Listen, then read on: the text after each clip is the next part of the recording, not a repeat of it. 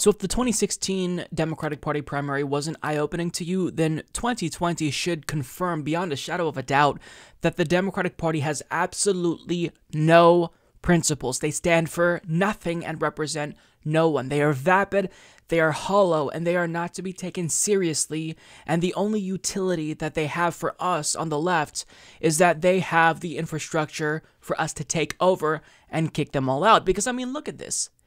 In a second, they flipped and they're supporting someone who is a racist, serial sexual harasser, who's an oligarch that effectively bought his way to second place after for years now browbeating Bernie Sanders supporters in the left for supposedly not being woke enough, saying that we don't actually care about communities of color and this left movement is just too white.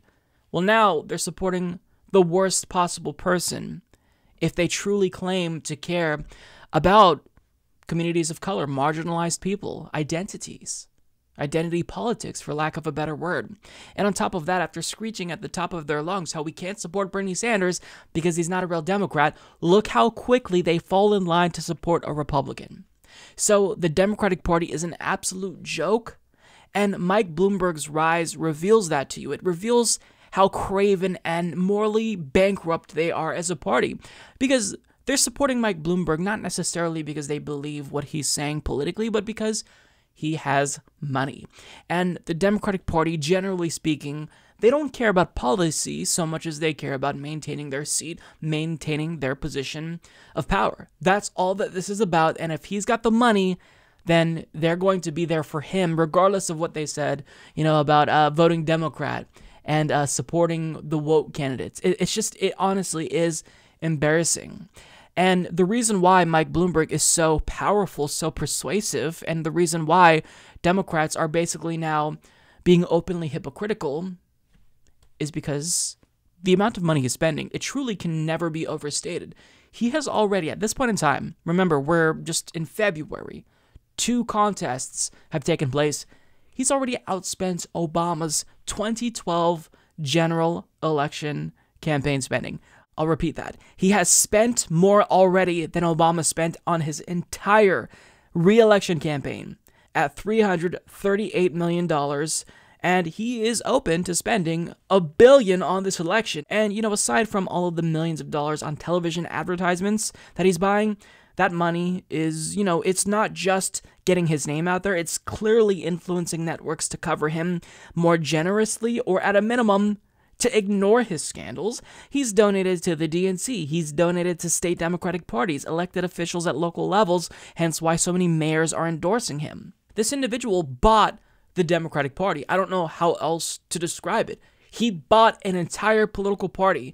That is where we're at in American politics. We are in the latest stage of capitalism, where you can become so rich that you can buy a political party. Think about that for a minute. Think about the implications that this has on democracy. If he proves that this strategy is successful, can you imagine what to expect in 2024, 2028? We're just going to take turns with an oligarch running for president. Jeff Bezos, the Walton family, Mark Zuckerberg. And it doesn't really matter what their record is, or, what they represent, what their ideological leanings are, if they even have that, because they can just overwhelm people with advertisements, and they construct this alternate reality where we're thinking that Mike Bloomberg is actually a candidate who stands up for racial justice, and not actually knowing that he's that racist asshole who implemented stop and frisk and claimed that, black and brown people don't know how to behave in the workplace. I mean, it's truly just the biggest possible threat to democracy. And if he's able to successfully buy his way to the nomination, or at least, remain in until the convention, that in and of itself is it's just, I can't even describe it. I don't think I can, with a straight face, say that we live in a democracy. Even now, you can argue that we're in an all-out oligarchy. But I mean, if he actually is successful with this strategy, I don't know what to say. It's horrifying. But here's what we need to do. We need to be very clear about the threat that he poses to democracy, and we need to take notes right now. Be very, scrupulous in what you do, and acknowledge that there's a lot of people, a lot of sellouts in the Democratic Party who are choosing to support Mike Bloomberg not because they believe in what he represents. He represents nothing but oligarchy. And anyone who is choosing to, not just refuse to speak out, but actually go so far as to endorse Mike Bloomberg, they absolutely must never be able to win another election again. Because if you're sitting by and you're quiet as somebody buys an entire Democratic Party, that in and of itself shows that you have no political courage or moral courage. But if you go so far as to endorse what he's doing, there is no place, even in the Democratic Party, for you. And I know that they like to say that this party is, a Big Ten party, that it's so big that even we can include Republican billionaires who are racist in it. No, in actuality, the left isn't going to stand for that. And if he is the nominee, we have to make it very clear that we're not voting for him. The Democratic Party needs to know that we will not tolerate this, because if we tolerate this in this election cycle, we're going to have to tolerate the next billionaire oligarch in the following election cycle. And let's all remember, Donald Trump self-financed a lot of his campaign in the Republican primary in 2016. So Trump already kind of proved that it's successful. But Mike Bloomberg is showing what happens when, you put that strategy on steroids. So anyone who isn't speaking up, note their silence, because it's deafening. And people who are actually endorsing Mike Bloomberg, they are a special kind of evil enablers, and they absolutely must be primaried. So I want to go to this list that was put together by a Twitter user who lists all of the endorsers in Congress of Mike Bloomberg, and if they have a primary challenger, who that individual is. So the first is Max Rose, who represents New York's 11th Congressional District. We have Stephanie Murray from Florida's 7th. We have Harley Ruda from California's 48th. We have Bobby Rush from Illinois' 1st, and he actually does have multiple primary challengers, but I actually brought on Robert Emmons on the program. He's a phenomenal candidate. He's been endorsed by Our Revolution. He is a true progressive, so if you are in that 1st Congressional District, you have to support him. You can't allow someone who endorsed Mike Bloomberg to remain in power, because they're showing they don't care about democracy. We've got Scott Peters of California's 52nd. He does have a primary opponent. Her name is Nancy Cassidy. We have Ben McAdams, who is representing Utah's 4th. His primary opponent is Daniel Beckstrand. We have Juan Vargas, representing California's 51st. We have Mikey Sherrill, who's representing New Jersey's 11th. And he has Mark Washburn as a primary opponent. We have Haley Stevens, representing Michigan's 11th Congressional District. We have Lucy Macbeth, representing Georgia's 6th Congressional District. We have Stacey Plaskett, at-large representative for the Virgin Islands. We have Gregory Meeks, representing New York's 5th Congressional District. And just a little side note about Gregory Meeks, he claimed that we can't possibly support Bernie Sanders because he's not a Democrat. He literally endorsed the Republican, Mike Bloomberg. Isn't that amazing? Mike Bloomberg, I think he was an independent up until 2018, and then he finally registered as a Democrat. So that's all it takes. I'm sure that if Bernie Sanders actually registered as a Democrat, even though he's running in the primary, but if he registered as a Democrat, then they'd all change their minds, right? Now, Gregory Meeks does have a primary challenger, Shaniyat Chowdhury. Support this individual, donate to them.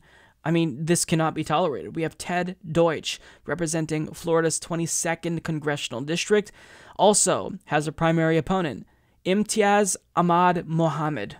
Every single one of these people who are endorsing Mike Bloomberg, they are basically green-lighting the death of our democracy. They're communicating to you that they absolutely could not care less about the United States devolving into full-blown oligarchy. And I use the word devolving into full-blown, oligarchy a little bit loosely here, because you can even argue that we're already a full-blown oligarchy if you're judging that based on policy outcomes, because we already know that's dictated by what elites want. So, I mean, if you truly want to cement our status as a plutocracy or an oligarchy, Mike Bloomberg's successful do that, and these people are complicit. They're saying, you know what? I support what he's doing. I think it's perfectly reasonable for an oligarch to be able to buy his way to the nomination, buy an entire fucking Democratic Party in the largest, most prosperous country in the world. I believe someone can be so rich that they literally can buy one of 2 major political parties.